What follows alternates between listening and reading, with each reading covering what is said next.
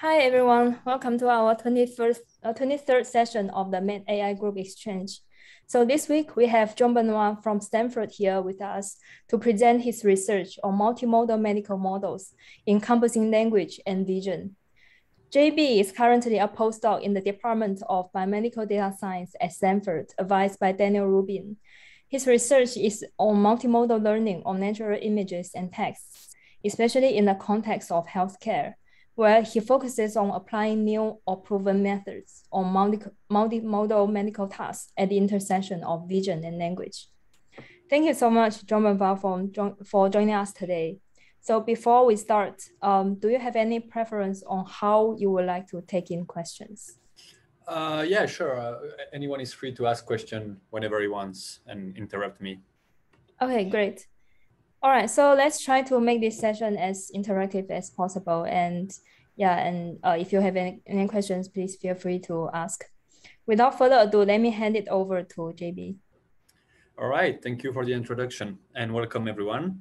So yeah, the presentation of today is multimodal medical research at the intersection of vision and language.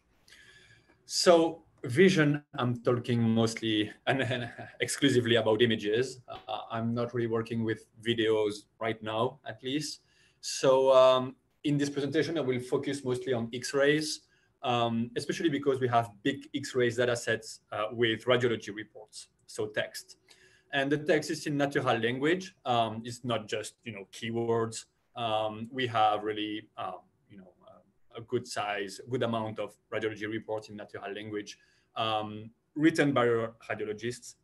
And the idea is to work with both modalities to improve the tasks we are working on. Sometimes as well, obviously, we have a label. For example, in this case, it would be no findings. So I will leave that a little bit aside, but obviously there is a lot of work, using both modalities to improve, for example, the accuracy of labels, of diagnostics. All right, the outline of this presentation. So I will first start with supervised visual linguistic learning, or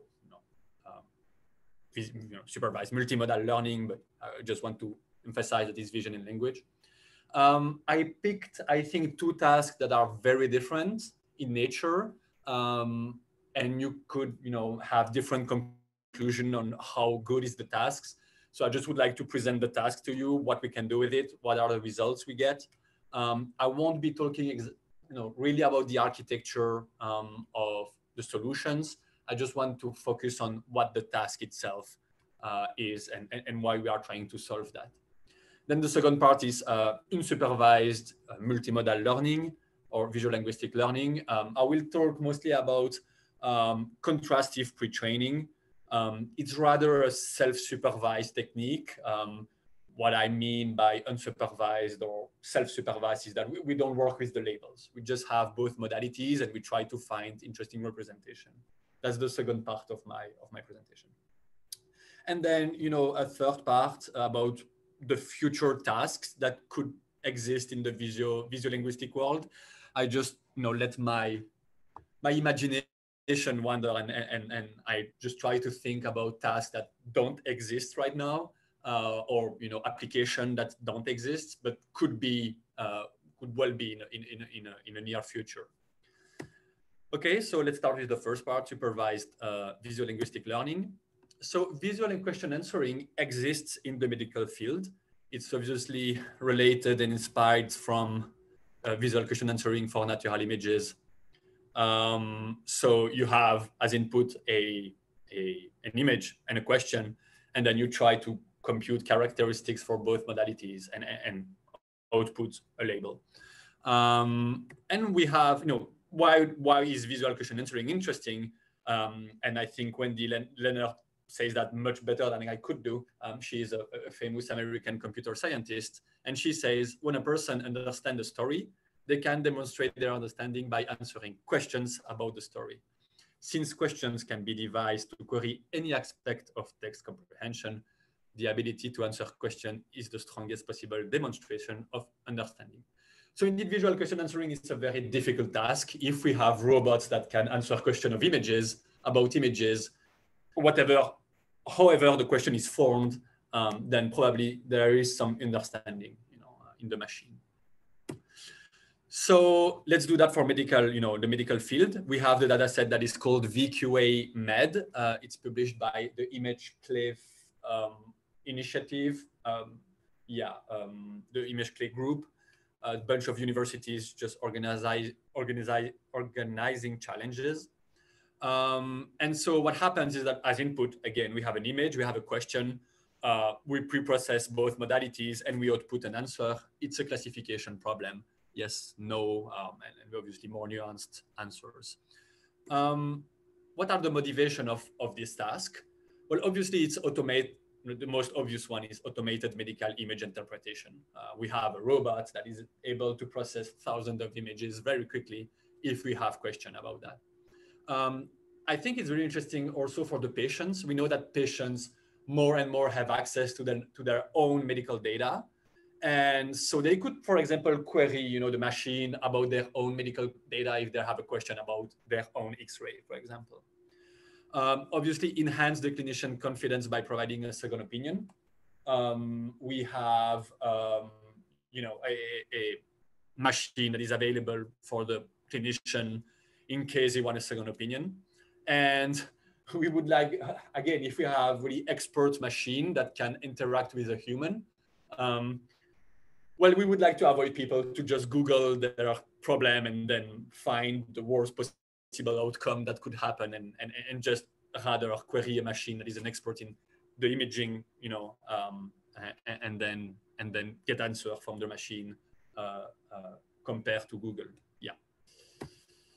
So architecturally wise, I won't go into details, but it's very related. If you ever happen to read what's happening in VQA for natural images, it's the state-of-the-art architecture. As always, for the question, you can just use a transformer, and for the image, you use a powerful ResNet or RCNN, a region-based proposal network.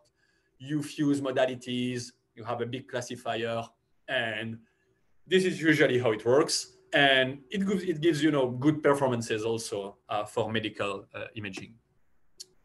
So as I said, ImageClave is somehow a challenge. So we also, I think it was last year, no, it was this year, we submitted a solution and a paper. We finished fourth or third. Actually, we have the same results in terms of accuracy. The accuracy is quite low. So 3 times, 1 over 3 times, we fail. 2 over 3 times we give the wrong answer. It's on the test set that contained also out of domain question compared to the validation set that we had. On the validation set, we were more around 70% of accuracy. And yeah, we submit a paper, we submit a solution. I give you the link here in the slide if you want to see exactly what the data are and so forth. I think everyone from the leaderboard published a paper, giving their solution. And I reached out to the winner because it was quite impressive, 4%, 4 points of accuracy higher than me. And I asked them, how did you do that? How did you achieve? I could congratulate them, of course. So how did you achieve such a good accuracy? And he told me he actually used a monomodal solution in the sense that he didn't even encode the question to output the answer. And so it might seem very surprising to do so, but then I looked at at the question in the data set, and here you have samples of the questions. And I think a question arises, so what's the point of this task if actually the question is just, hey, what's wrong? So it actually just become a monomodal task, an image-based task where you encode the image and just output the diagnostic. I'm not sure exactly if these kind of questions brings nuances to the answer you have to output. Obviously, the people that organized the challenge noticed it. It was one of the findings. Probably the data set must be refined and reviewed. And it makes me think of a story that happened also in the natural image field. So you have this famous, I think the first VQA, so visual question answering competition on natural image was in 2015. with a first release of a big data set. And some researchers show that just using the question, not even the image, you could answer more than 60% of the question. So it was the other way around. The people just used the question and not the image. And the reason was that there was a huge bias in the question. So for example, if I say, hey, what's the color of this banana? You probably don't need the image, it's probably yellow most of the time. Also, we know that there is also biases in the data set, like there is, mostly white people or men. So if the question is it a man or a woman in the image? If you say man, you have, even without looking at the image, 8 out of 10, you have the correct answer. So visual question answering is a very interesting task, but you have to be very careful about what the data set is. And here, exactly, these questions, I'm not sure it's really probing the understanding of the machine of encoding actually both modalities to make the best prediction. So very interesting, I think, findings. Be very careful of the data when you work with multimodalities. All right, I will move to the second task, which is radiology report summarization and generation. So what is it about? Generation, so you have an image and you have to generate a full report or some sections of the report, such as findings or impression, for example. And then you have summarization. It's generating impression from findings. And the question is, where is the multimodality in this radiology report summarization task? Well, you could use the image. You actually have access.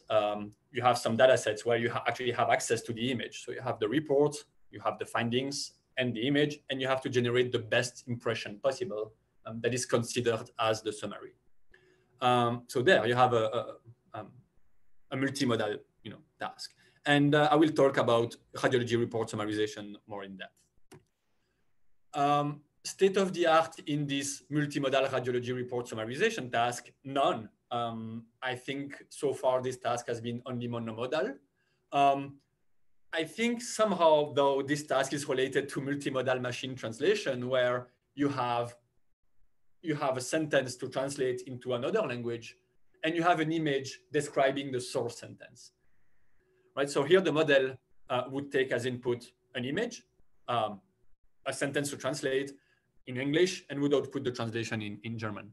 The motivation is that sometimes you have to translate from one language to another, and with those contexts, some words are ambiguous, and it's very hard to find the right translation. So the question arises, so it's a difficult task architecturally wise. It's very rare to actually have a generation task where you have to output a sequence, but you also have to encode a sequence and an image. It's very difficult. But the second question is it worth it, this task of, when you want to summarize a report, do you want the X-ray as well? Because isn't all the information already contained into the findings? Do we also have the ambiguity problem in the, in the findings? Meaning, is the finding not clear enough so that it's hard to output the summary, the impressions? So I'm going to try to answer this question. And then the second question would be, how do we know that the model is actually using the image? So it's good to actually, input the image, but how are we sure that the model just doesn't discard it totally and only use the text? So is it worth it? To answer the question, I will evaluate the impression outputted by the machine with the Rouge and F1 Check-Six-Birth metric. Rouge is just an alignment metric, meaning are the word outputted in the right order, given the ground truth impression. Check-Six-Birth is a classification model that has been trained on the diagnostics. And the idea is, if I were to run my generated impression into Check-Six-Birth, it would give me a diagnostic. If I run the ground truth impression into Check-Six-Birth, do I have the same diagnostic, right? And if I do, I have 1 point of accuracy. Okay, so it's just a check that a trained classifier find the same diagnostic if you input the ground truth impression or the generated impression. And I will try that on both datasets, MIMIC CXR and Indiana University dataset, that are quite large-scale chest X-rays dataset. Okay, so I'm at the top right now in the MIMIC CXR section. I have two models on the left, T mono and T multi. T mono, T stands for transformer. Okay, so I have a monomodal model and I have a multimodal model. So the findings in MIMIC CXR, R2 is rouge, the rouge score, let's say. So yeah, the results show that my metric of rouge and chest X-bird are a little bit higher when I use multimodality. It's very low though, so we have just 0.6. We have just 0.6 improvement over the the rouge score. So here are my words in the right, outputted in the right way. And the chest X-bird is just around 0.8 point of accuracy as improvements. So it's really, really slim, right?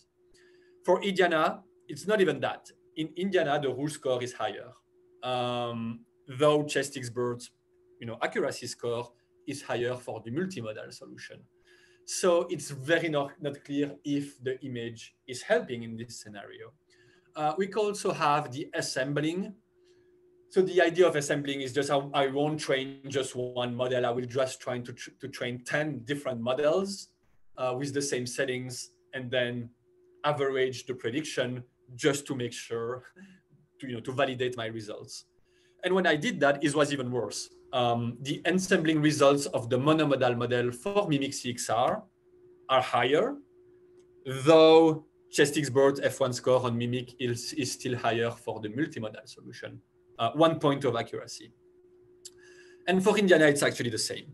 So using monomodal solution seems to be better if you just have an alignment, an alignment metric, such as bleu, météore, rouge. But the impression are probably are more correct factually when you use the multimodal solution, since the chest X-bird score are higher. Now, I still wanted to dig a little bit further for example, in the Indiana dataset. Sure, I have a higher chest X-bird score, but on which diagnostics?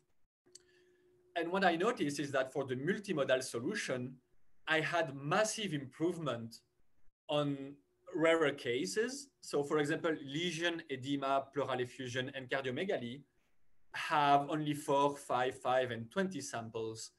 But on these hard cases, the multimodal solution actually most of the time identified them. Okay, so we have like up to 500% of improvements when we use the multimodal solution.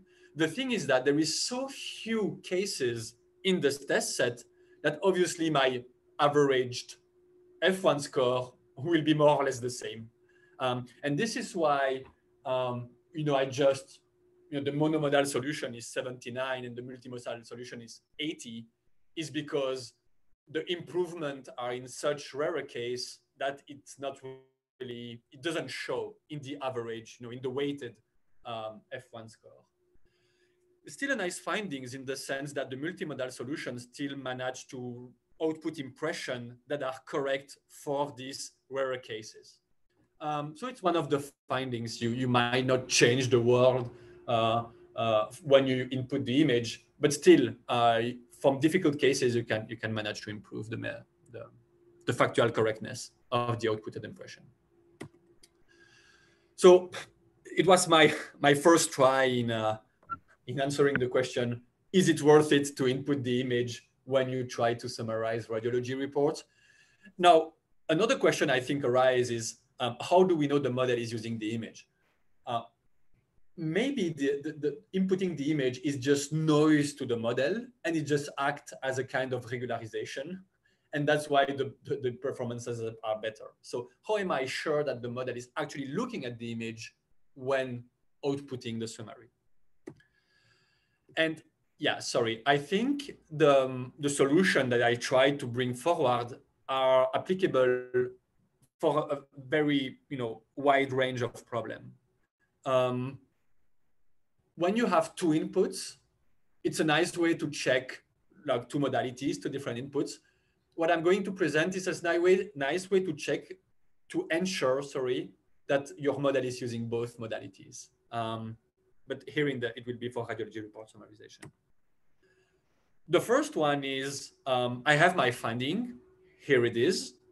I have to summarize that into impression, and I will run on my findings an entity, disease recognition module. This network will spot two diseases in my findings, and I just mask them. I call that findings degraded. So it's harder because I'm masking the entity. And so maybe to generate the report, the model will have to look into the image to output the right impression. A second policy would be I'm doing random masking. Here is a second example. Here's my finding. And I just random mask up to a certain percentage the findings. And then that's the impression, the ground truth impression that I have to generate, and I run my model. The monomodal model, I mean, we don't have the time exactly to read it, but it's incorrect. It's not the right model. And indeed, because I masked so much of the findings, just inputting that into my monomodal model won't work. The multimodal model, though, managed to still write a quite correct impression by spotting the small bilateral pleural effusion and that there is no evidence of pneumonia. So doing that, I knew that architecturally, if my model were to find information in the image, it can do it. It's possible to do it, and it's actually looking there. So I think it's a nice way of ensuring that the model is capable of, fetching information in the image. I thought I put some graphs. So from the paper, I have some accurate, some metrics about these two policies, and the results show that the multimodal will do much better, obviously, than the monomodal. So yes, my model can use the image to output impression. Now, also you have a policy of visual sensitivity, and it's very easy. When you input a finding, you also input the wrong image. And if the model is using the image, well, you might expect some decreases in your accuracy. It makes sense, right? So every time I inputted a findings, I just randomly picked an image on my data set and give that as input. And indeed, we noticed, for the multimodal model that we have a decrease in chest X-BERT F1 score compared to if I just input the right image of the findings. So it means that, my model has some visual sensitivity that my model is able, tries to combine both modalities to generate the best impression. So I think this kind of policy, random masking, visual sensitivity are a good way to ensure that your model are using both modalities. Very good, for example, for ablation studies. Now, I think there is other way we could use that image. Right now, I just inputted into my model both modalities. But what about mixing hypotheses of a monomodal summarization network and a radiology generation network? So let me explain. Instead of doing this, this is what I presented. This is the architecture I was talking about. We do this. So we have two different models that are two different experts. The first one on the bottom is a classical monomodal summarization model, but I have next to it a radiology generation model that will generate impression from the image. So the modalities are processed, the two inputs are processed by two different models and completely trained separately. And now we have two impressions, two hypotheses. And the goal would be to somehow enhance the impression by using these two hypotheses. So it's just splitting the problem in two. So rather having just one model doing everything, it's really hard. Just split the problem in two. Still try. I mean, I don't have results. Still have to try that, and I think it would be a very, very interesting direction.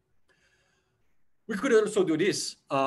Instead of mixing my summarization model and a generative model, I just combine my summarization model with a classifier that just take the image, output a diagnostic, output the label, and then I have to find a way to make sure that this label is present, in my generated impression. The way we could combine would be to run a third model on top, or it could be end-to-end, or the label, the representation of the classifier. I just take the representation, right? The vector of the image, of its representation, and I input that into my summarization module. That could help as well. So yeah, I think this is interesting future direction. All right, it's been 30 minutes. So yeah, it's time to move on to the unsupervised physiolinguistic learning. So I will just talk about contrastive pre-training because unsupervised learning is very hard. So I have less to say compared to supervised learning. And contrastive,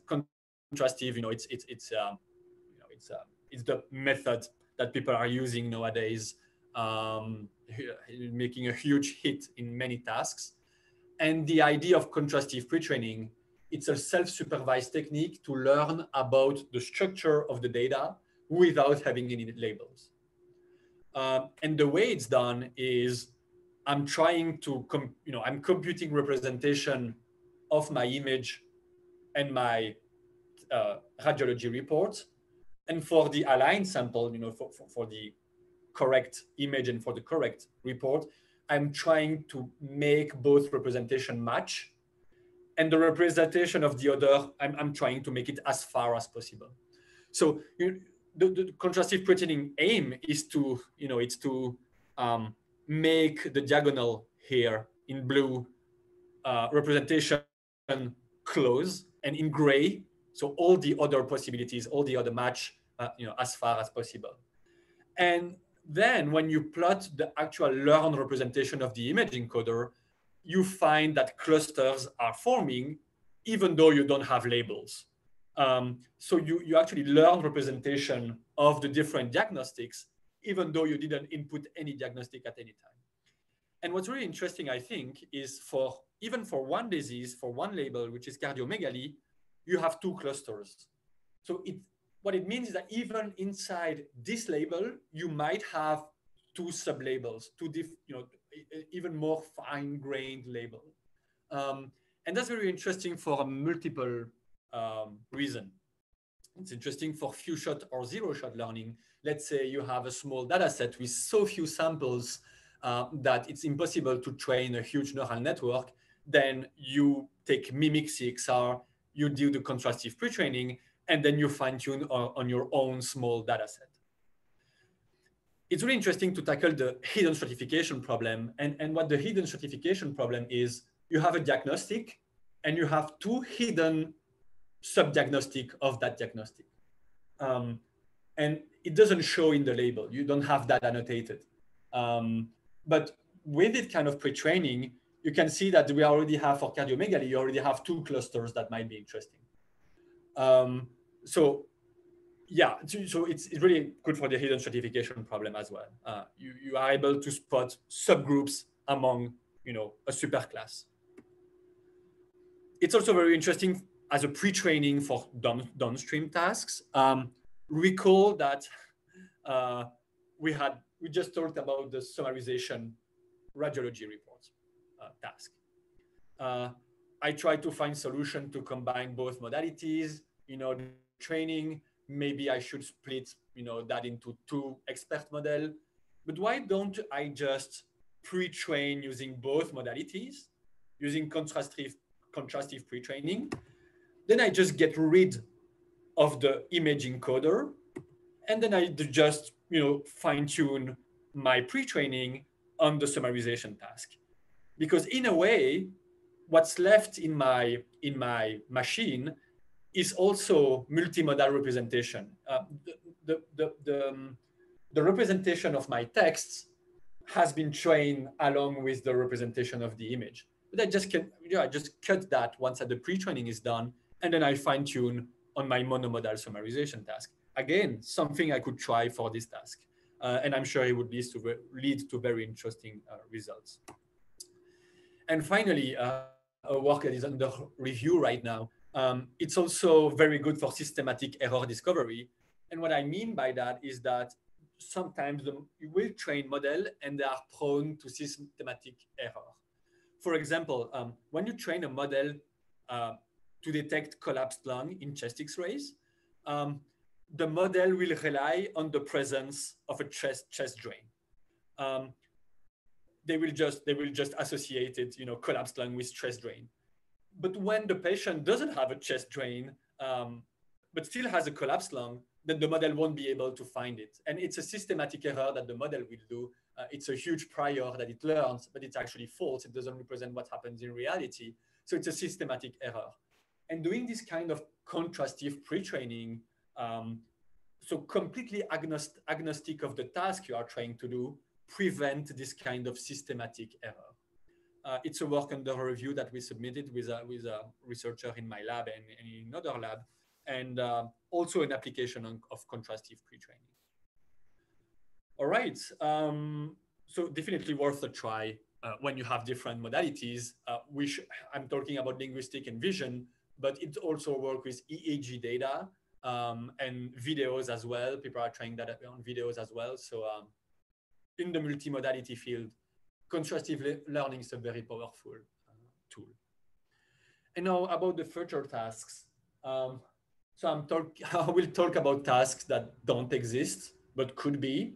And I will stay in the domain of chest X-rays and radiology reports. And I just try to discover new tasks. The first one would be unaligned radiology report translation. And what I mean by that is that there is a patches data set. This is from a hospital in Alicante in Spain that contains 160K image reports per in Spanish, obviously, annotated with 174 labels. It has been really fine-grained, really good fine-grained annotation. For example, in Mimic, we have 14 classes.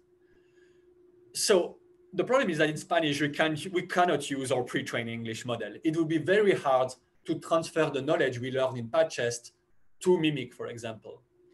So the question is, how do we port the report in the English language domain? So how do we port PatChest into the language domain? Well, we have to translate it in a way. I think there is 3 ways of doing that. We could use a trained Spanish-English translator on biomedical data. So it's monomodal, right? I just have a Spanish report as input and I output an English report. This kind of model exists. There is the very famous workshop on machine translation that is a summit every year that submit challenges to the researcher, and it's about translation. And I know there is a biomedical tasks, and I know that there is the Spanish to English direction. So what I could do is just take this model and try.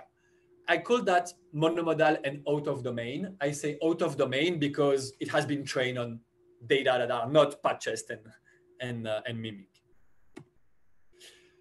We could use unaligned machine translation. So what do I mean by unaligned? Is that we have 2 data sets with samples. Here is 2 samples taken randomly.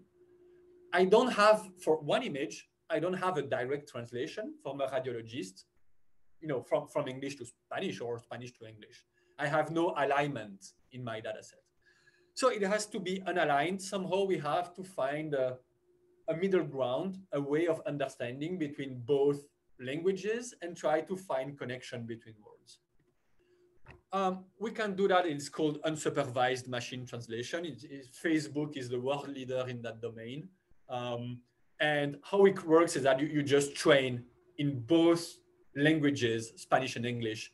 You train two language model, okay? One in English, one in Spanish. A language model is just a model that says, I think the next word is in the sentence is this one, right? It's just monolinguistic language model. The second step is, given these two models, you initialize a translation pipeline. So indeed, you have to encode, for example, English. You can use your English language model, and then you have to decode that in Spanish, and you use your Spanish language model. But with this, and then I'm in the for loop, and I do back translation. With this initial translation pipeline, I do back translation. It means that I have a sentence in English and translate that in Spanish, and from Spanish and translate that back in English.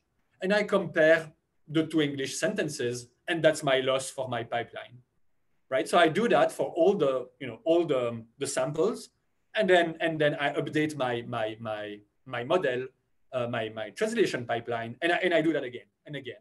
And this back translation stuff, so going from English to Spanish and then Spanish to English, it will refine itself and get better and better. Now, this talk is about multimodality. So what about unaligned multimodal machine translation? And now it gets very fancy. So we have an image. So instead of using the text as pivot, and what I mean by pivot is where is the bridge? What's the common ground? So when I transit from Spanish to English, where do I go? What's the bridge? So in unsupervised machine translation, the bridge is, well, my language model, okay, is the text. Now the pivot here could be visual. And what I mean by that is I can train a captioning module or radiology report generation module. So we talked about this, right? We have an image, and we have a model that describes this image in Spanish. Okay, and what happens is, and sorry, I just have figures with natural images. I don't have figures with X-rays. But on the left, I have an image, and my arrows in red are my trained captioning module. And when I have that, I have a sentence in English, I have a sentence in Spanish, and I can do back translation. I do the same, right? I go from the caption to the other language using back translation. On the right, I can do exactly the same, only that I consider the output of the Spanish captioner and the output of the English captioner aligned. I just assume that both translation are the alignment, and I train a model on top of that. So here, the pivot, to go from Spanish to English would be the image. And there is also, I didn't show that on screen, but there is also ways of putting visual representation close to each other, in the sense that we could try to find a mimic image and a patchest image that are very close together, and run the captioning module on top of both of that images and consider that very aligned pair. Anyways, it's very new work. It's from 2020. It has been done for natural images. I think it would just be fun to do that, on radiology reports, because we have these exact same inputs. So what's the outcome of this research? What would be the outcome? Well, first, we have a robust translator. We have, provided that we have a good evaluation set. So ideally, we have ground truth validation or test set. So because all the training is done in unaligned way, how do you evaluate it? Well, ideally, you evaluate it on a humanly translated pair. But 500 samples could be enough. So we would have a robust translator. We could do data augmentation. So imagine with very good quality, I bring all the all the patches dataset into the English domain. I just double my number of samples to train deep learning model. So it's a kind of data augmentation. We could also make much more fine-grained classification on mimic. Recall that mimic has only 14 labels, while patches has over 170.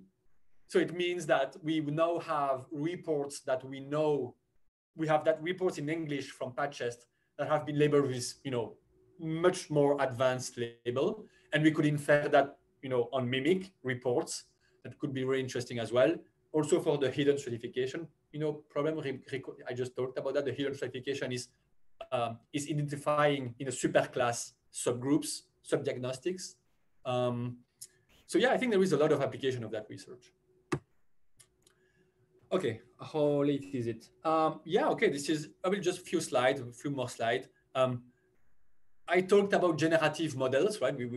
I talked about the radiology report generation. I generate impressions, so yeah, I generate texts. What about generating images? That would be very cool, I think. And it's also a form of data augmentation. So you recall the self-supervised contrastive techniques. I find alignments.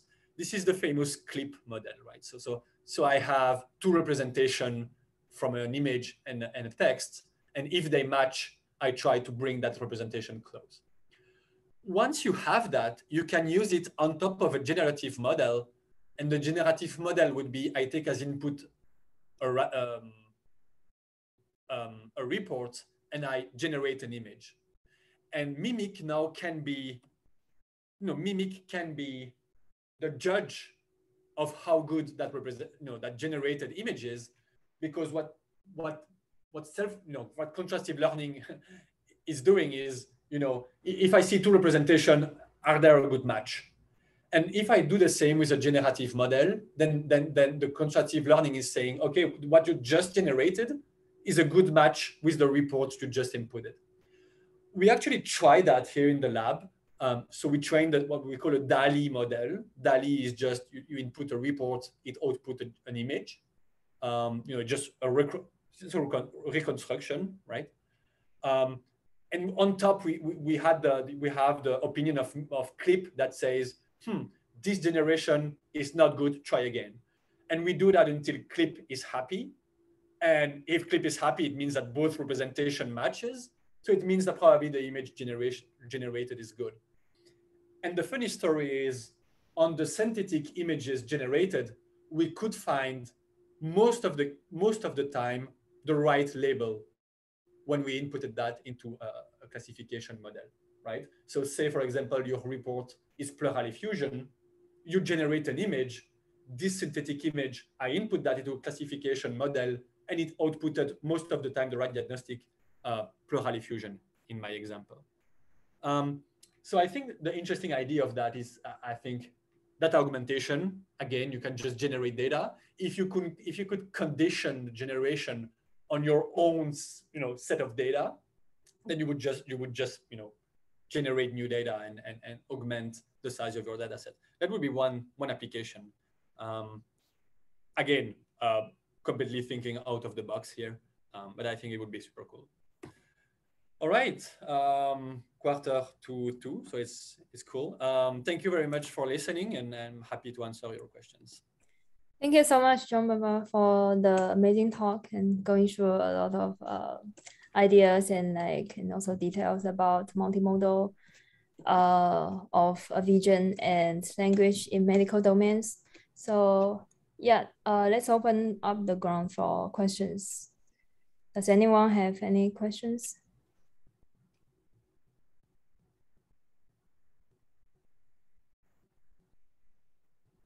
If not, I have one question. Sure. Yeah, I have two questions actually. So I think the example you gave or the paper you presented about multimodal versus monomodal data on using Checkspert metric as well as the route metric. Yeah, that the results are actually quite interesting because the multimodal model actually outperforms much better on the rare classes. So do you look into the examples of those rare classes, and what do you find there? Yeah, I didn't. So you're right. I didn't actually went to see the improvements and which cases it was and analyze it with a radiologist and try to brainstorm on why would the image help in this scenario. Still something we have to do. It's a very good remark because you're right. To validate the result, I think you just can't say, hey, my image is helping, and that's it. I think maybe we have to identify, indeed, I think the best way would be to actually look at the report and say, indeed, the findings is incorrect, or the findings is ambiguous. And so we can show that, yeah, using the image in that scenario just helps you to find the right diagnostic. I haven't done that, but it's definitely something we should do. I agree. Okay. And yeah, and also have you so you presented like two or three methods about how to check if the model is using images, right? Yeah. So have you actually like looked into like some kind of saliency maps or attention maps on the images and see if the saliency makes sense? Yeah. Yeah, that's a very good point. So it's very hard to rely on the saliency map for different reasons. The first one is, so you can't look at all the saliency maps. You have to cherry pick, right? So you can try ways of, you will just filter your weights in saying, oh, this weight here is above 0.5. So you really look there. So you just filter that. So that will be a way to do it, and then you try to check. The second thing of that I don't really trust saliency map is that downstream, you also have a classifier that will choose or not to pick the visual information. Now, obviously, if it doesn't pick the information, then the gradient doesn't go into the attention map, so the attention map doesn't look at anything. But I mean, it's not because your attention is good that it's still considered, downstream. It might be completely discarded. So that's why I just like to degrade the input, because there I know that there is no way to, it has to rely on the image. And the third reason I didn't look at the saliency map is that there are more and more papers that are pessimistic about, and they made that very well in a mathematical way, and they show that saliency map is not a health check for various reasons. Like you can find such paper being out right now.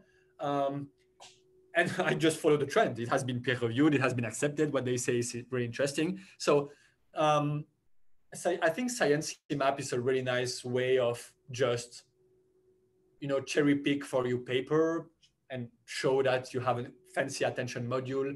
I don't think it's a way to validate that the visual information is taken into account. Yeah. Yeah, that makes sense. Any other questions here? Yeah, I have one. Yeah. So there was an example where you mentioned that there was perhaps some hidden stratification. Yes. Did you try looking back to see if maybe, like, let's say, I think it was cardiomegaly, like you could further split that class, or was it like a reporting issue that was causing that issue, or? Yeah. So just so we are on the same page. The goal of hidden stratification, it's not a goal, it's a problem, is that let's say you have two subclass of a superclass. Let's say you have 60% accuracy on your superclass. You want 60% accuracy on both the subclasses, on your two subgroups. And what you show, what an example of that is, usually this is not the case. So let's say you have 60% accuracy. On one subgroup, you have 90%, and on the other group, you have way less than 60%. And it just happens, if you use labels, the representation you learn does not allow you to tackle this problem, while pre-training in an agnostic way, you have these two clusters, you have different clusters forming very naturally agnostic to the labels. So to answer your question, no, I didn't go back to see if that two clusters were actually subgroups, subdiagnostics, because the image was actually not about this issue. But on other paper about hidden stratification, doing this kind of pre-training does help to tackle this hidden stratification problem. So this example was for something else. I just wanted to mention that you have even inside, diagnostic clusters forming. But for this particular case, no, I didn't go back. But in general, yes, doing that self-supervised pre-training helps, having good clustering, before training on labels. Thank you. Okay, any other questions? If not, let's give JB a virtual applause. Thank you so much, JB, for the talk. Of course, thank you.